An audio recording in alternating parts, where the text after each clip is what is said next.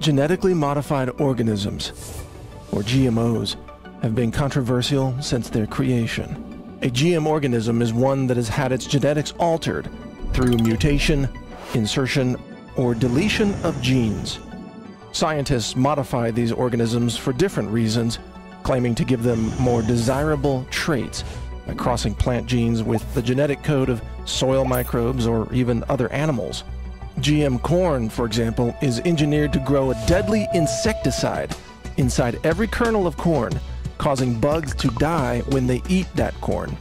Not surprisingly, numerous scientific studies have shown that these products are not safe to consume. In Europe, rats that were fed Monsanto Roundup Ready GM corn suffered severe liver and kidney damage and developed massive tumors. 50% of the males and 70% of the females died prematurely.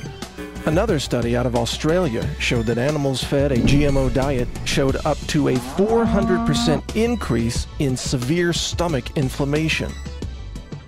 GMOs are also a source of genetic pollution, and genetically engineered wheat has now been discovered contaminating commercial fields of wheat in Oregon. Both Japan and South Korea immediately halted shipments of wheat from the United States after learning about this genetic contamination, meaning that Monsanto's genetic pollution will cause enormous economic harm to U.S. farmers and U.S. exports. In the United States, there have been large grassroots campaigns across the country pushing for GMO labeling on foods so that consumers can make an informed choice at the grocery store.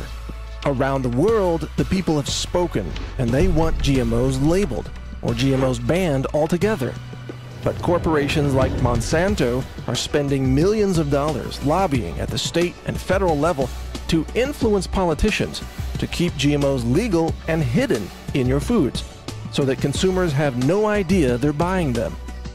Take matters into your own hands by shopping for organic foods, which are not allowed to be genetically modified. Look for this USDA certified organic seal on foods you buy at the grocery store to ensure that they are GMO-free. And support grassroots activist organizations like Natural News, GM Watch, the Organic Consumers Association, and the Institute for Responsible Technology, all of which continue to fight for your right to know what you are eating. This is Mike Adams, the Health Ranger, with a public service announcement from naturalnews.com.